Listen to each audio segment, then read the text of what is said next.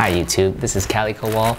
Today we're going to do a product review of the 93 brand standard issue Spatz. That's these bad boys.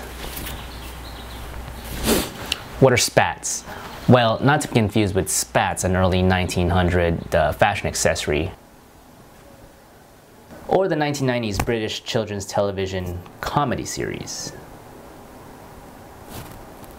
Spatz I'm talking about are basically spandex pants or men's yoga pants. It's used by Brazilian Jiu-jitsu practitioners in gi or no gi to prevent mat and gi burn, but also provide an extra layer of protection from bacteria and fungus like ringworm, because rolling and grappling, there's a lot of physical contact. According to the manufacturer, these spats are 88% nylon and 12% spandex. It's snug, form-fitting, and it has flat lock stitching. What's flat lock stitching, you're asking? Basically, it's really tight stitching so your pants don't rip. For intense activities like grappling or surfing or any other sport that your body does a lot of movement. This product is a mesh vented crotch panel for the men's version. For the women's version, there's no mesh on the crotch. Meant to keep our boys breathing and keeping it from smelling funky, I suppose. But then again, really allow your training partner to smell your crotch even more when you sit on their face. It also has a jacquard waistband with woven graphics. And what does that mean?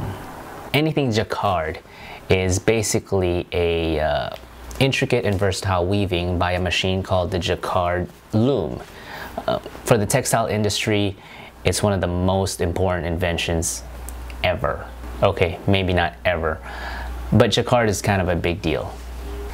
And these spats are basically saying that these waistbands are really durable by having a jacquard waistband. The waistband's also lined with a linen, so it's pretty smooth, so you're not getting this texture up against your skin.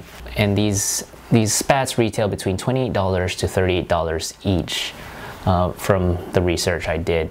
It might even be higher for brick and mortar stores. So today we reviewed the 93 brand standard issue Spatz. That's all for today, folks. But check back next time when I do a post review on how this felt when I tried it on and rolled with it, gi or no gi. Thank you for watching. Hey, thanks for watching the video. Please don't forget to click on that button below and subscribe to my channel. In the meantime, check out this video.